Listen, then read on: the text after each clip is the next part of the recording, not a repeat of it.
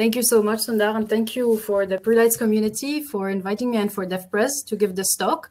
So my name is Michèle Romanos. I'm a third-year PhD student in mathematics. So I'm a mathematician who, and I have come to learn during my PhD to do biological experiments, and in the Benazeraf lab in the CBI, and in collaboration with my co-advisor, a mathematician, Ariane Trescas, in the Mathematics Institute of Toulouse.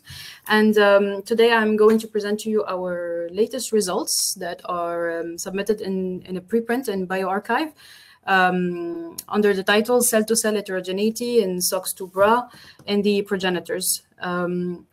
So let me start by telling you about the human embryo. That one striking event that we see during development is that at 2 weeks, for example, it's just a flat disc, and 2 weeks later we see that the embryo actually elongated. So it has a head and a tail, and this elongation is also coupled with the formation of several tissues. Particularly the paraxial mesoderm, which will be responsible for the future muscles, and the neural tube, which will be responsible for the future nervous system. So to study these embryos, these tissues, and the formation of them, we decided to take the bird embryos as a model, as they are easy to harvest and to film. So this is a movie of a quail embryo we did in the lab. That is elongating, and as you see, we have the formation of several tissues. So which I will be citing right now, which are the neural tube, just like the human embryo, and also the presomatic mesoderm, which I will be calling the PSM in this presentation, and the neuromesodermal progenitor zone, which is a zone at the most posterior part of the embryo that contains undifferentiated cells, and then these cells will have either a neurophate or a mesodermal fate. So we decided to look closer at this population of cells in this progenitor zone. And what we already knew about these NMPs is that, first of all, as I told you, they can provide cells either to the neural tube or to the presomatic mesoderm, but also some cells remain resident in this zone and they can self-renew. And we also knew that they co-express markers of neuromesodermal tissues. So SOX2 is a protein that we find mainly in the neural tube, and brachyury is a mesodermal marker. And we knew that the NMPs, the neuromesodermal progenitors, co-express both of these markers. So when we decided to look closer at this population of cells, we were asking ourselves, how do these NMPs are able to find this balance between maintaining themselves in the posterior region and maintaining the pool of progenitors, and also contributing to the neural tube and to the PSM. So when we did the immunodetection on quail embryos, we saw that when we focused on the progenitor zone, we saw that we had cells that not only co-express SOX2 and brachyury, but they co-express it in a heterogeneous manner. So we have cells that express more brachyury, which you see here are redder than others, or more SOX2, or cells that express heterogeneous levels, so intermediate levels of both. So we see that not only it's a co-expression, but also it's a heterogeneous expression. It's more than that. It's also a spatial heterogeneity, as we don't have any order between the expression of the protein SOX2 and BRA inside this progenitor zone. So we asked ourselves, is that ratio of proteins SOX2 and BRA influencing these NMPs' destiny? So is the cell that has more brachyury, that will it go more to the PSM, or the one that has more SOX2, will it go more to the neural tube? And in order to answer that question, we by technique of electroporation, so I will explain rapidly what it is. It's when we electroporate the embryo at early stages, and then we look at the distribution of cells inside of the tissues 20 hours later. So this is the control embryo. We see that we have cells that are in the progenitor zone, but also in the neural tube and also in the PSM. So you have the delimited areas that I just cited here. When we overexpress the brachyury protein, the first interesting thing we notice is that we empty the progenitor zone, and also cells tend to go more to the PSM. And when we overexpress the protein SOX2, we saw that, interestingly, we also empty the progenitor zone, and cells tend to go more to the neural tube. So We also did downregulation of both proteins, and we saw that when we downregulated SOX2, we also empty the progenitor zone, and we have an increase in cells in the PSM. When we downregulated brachyury, we also empty the progenitor zone, and we have a significant increase in the neural tube cells. So this made us this leads us to say that SOX2 and brachyury have indeed an influence on the NMP's destiny in the tissues. So then we asked ourselves, how do these NMPs are joining the tissues, and was it more specifically via the velocity? So the first thing we did is we first filmed this embryo after electroporation. So you see the tracking of the trajectories of the cells in the progenitor zone here. We can see that cells in this zone are highly motile and they change neighbors. So when we looked closer at each of the tissues, so we consider regions in each of the neural tube, PSM, and the progenitor zone, and we saw something very interesting is that the neural tube the cells of the neural tube are the slowest compared to the progenitors and the paraxial mesoderm. In fact, the PSM and the progenitors have a similar mean velocity.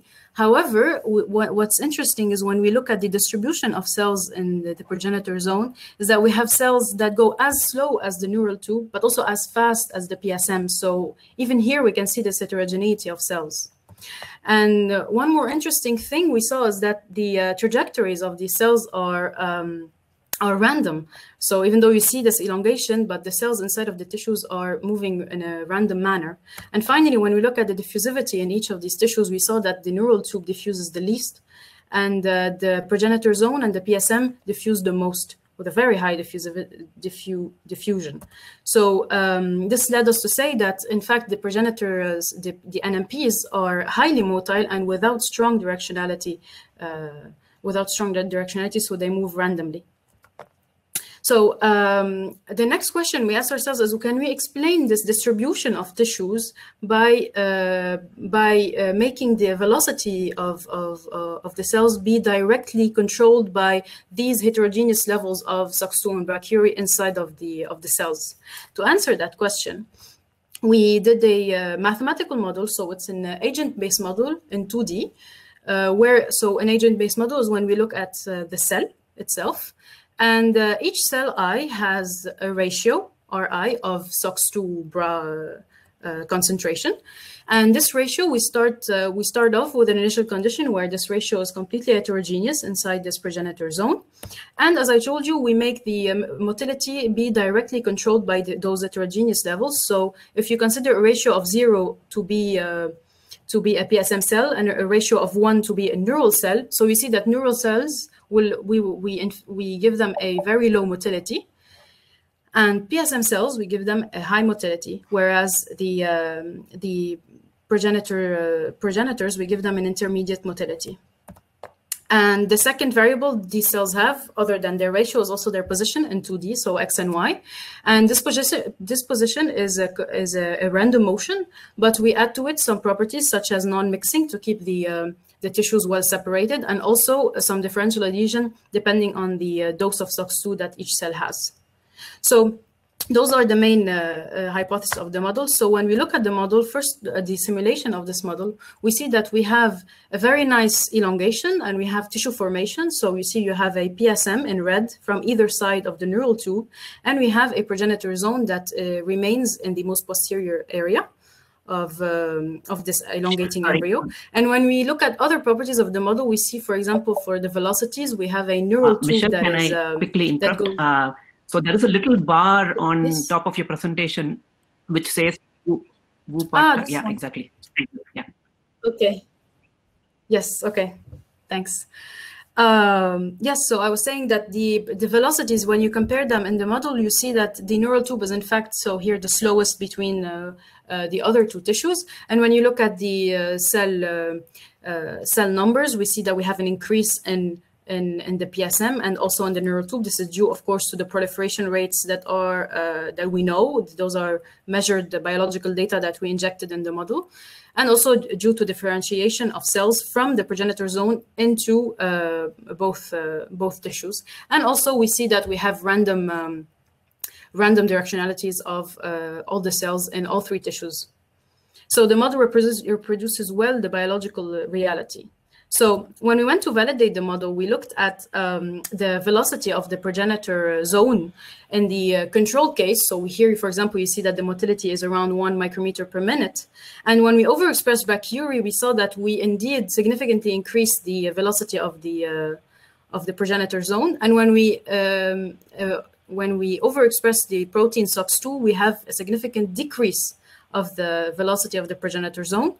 So the same goes for the downregulation, where we have a significant decrease in the velocity of the progenitor zone when we downregulate brachyury. So those results are also we could also replicate them numerically, where we also managed to replicate a high SOX2 and a high BRA cases, where we also either decrease or increase the velocity of the progenitor zone. So this experiment led us to the conclusion that SOX2 and brachyury indeed control the motility of these NMPs. How? Well, brachyury promotes it, whereas SOX2 inhibits it. So as I mentioned before, not only these ratios are heterogeneous, but also they are spatially heterogeneous. So one of the things we wanted to test is the importance of this spatial heterogeneity inside our system. So to model that, so as we already modeled the first extreme, which is where everything is completely heterogeneous, we decided to take our model to the other extreme, where everything is very gradiently distributed. So this is not an absurd assumption to make, because we got inspired from the embryo. In fact, when we look at the progenitor zone, we see that we have a slight tendency to opposite gradients of SOX2 and brachyury from the anterior to the posterior. So we have more SOX2 positive cells in the embryo right here, and in the anterior part of the progenitor zone, and more brachyury positive cells in the most posterior. So I did another model where, in fact, we have a gradient-like distribution in the progenitor zone, and we decided to look at the different properties in each of these models. So when we compared the elongation rate, we saw that the elongation rate of the heterogeneous model is much higher than the one from the gradient model. And one interesting thing is something that strikes out directly from the simulation is that in the gradient case, the progenitor zone is quite flat. And so this leads us to believe that in the heterogeneous case, we have a preservation of the shape of the progenitor zone. So we conserve the shape of this tissue. And finally, when we looked at the mean square displacement, we saw that the gradient model diffuses less than the heterogeneous model. So to conclude, our results, basically, we can sum them up in those few points. So first of all, we managed to we looked at the expression of SOX2 and brachyury proteins in the NMPs, and we saw that we have a heterogeneous expression inside these NMPs. And we saw that SOX2 and brachyury control the NMP's maintenance versus the tissue participation, so to the neural tube or the mesoderm. And we also saw that these ratios also control the motility of cells by inhibiting it, SOX2 inhibiting the motility and brachyury promoting it. And also the progenitors, we proved that they display a very high motility and a random motility with no apparent directionality. And our final conclusion is also, so as you know, in biological in the biological models that we know, we have a lot of models that are very gradiently distributed and in a very strict way. And here, what we are proposing by doing both models, the gradient model and also the heterogeneous model, is that here heterogeneity has actual benefits on this. On the system. In fact, by controlling the motility, it promotes elongation and especially fluidity. And also we see some self-correction in the simulation, and also it preserves the shape of the progenitor zone. However, what we are proposing here is that the embryo is indeed somewhere in between. And this makes it robust. So it's somewhere with a tendency to an opposite gradient of SOX2 and brachyury, but also heterogeneity somewhere in the middle. And this is also has a lot of benefits for our system. And thank you very much for listening. So I'd like to thank finally the Benazeraf team, in which I conducted this research, and our collaborators from all over the world. And don't hesitate to check out, if you want more details on this presentation, to check out our preprint. Thank you. So there are a couple of questions which I'll read out to you. The first one is there any relation between the migration direction of one progenitor cell with its immediate neighbors? Is there a lot of neighbor exchange, or do they move in a correlated fashion? Between the migration direction of one progenitor and its immediate neighbors, we haven't we didn't look at the at the immediate neighboring velocity, but we know that they have the same approximate migration. Okay. Yes, basically, yeah. But is there a lot of neighbor exchange? We did not quantify it, but we can see it on the okay, on the tracking. So the next question is: are the surrounding tissue properties similar along the AP axis where the cells are moving? Do you think local changes in tissue properties could affect the velocity or motility of cells? Yes, of course.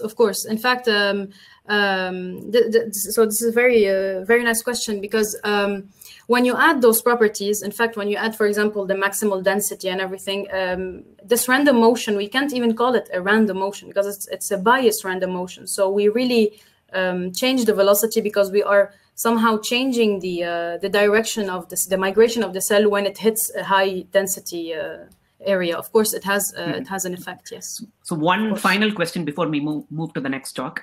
How is the heterogeneity in SOX2 and brachyury expression generated in the first place? And how is the ratio of these two cell types regulated both in the model and in the embryo? Maybe keep it a bit short, and then we can discuss more after all the talks. Yeah. Yes. Okay. So maybe I can answer very fast on the model because it's easier to answer on the model.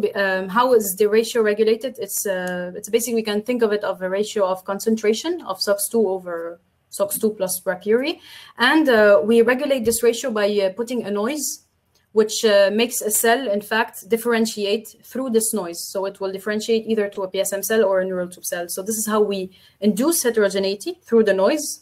And also we induce differentiation because at some point the cell will come out of the, will have to differentiate thanks to the noise. Yes. Cool.